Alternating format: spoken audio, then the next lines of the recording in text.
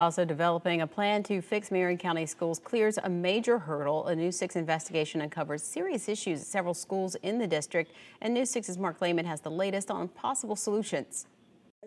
Commissioners in Marion County voting on a plan aimed at improving outdated and deteriorating schools. By a unanimous vote, the commission forwarded a resolution to the supervisor of elections. That means a half-cent sales tax question will appear on the general election ballot.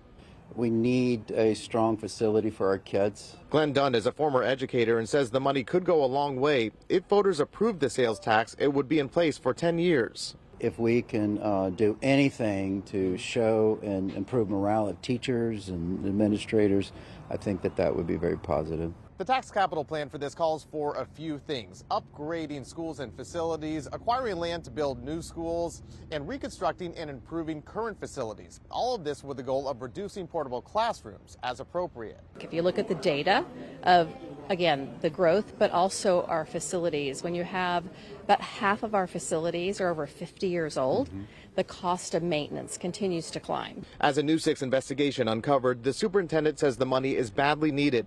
We've learned 80% of Marion County's school maintenance requests do not get fixed because they don't have the $840 million to do it. It's been 15 years since there's been a sales tax for our facility needs, and it's been 13 years since we've had impact fees and since they were suspended. Record enrollment is also adding to the issue. The question now is, will voters be on board with a plan to pay more in taxes to fix the problems? Something that's set to be decided in November. In Marion County, Mark Lehman, Getting Results, News 6.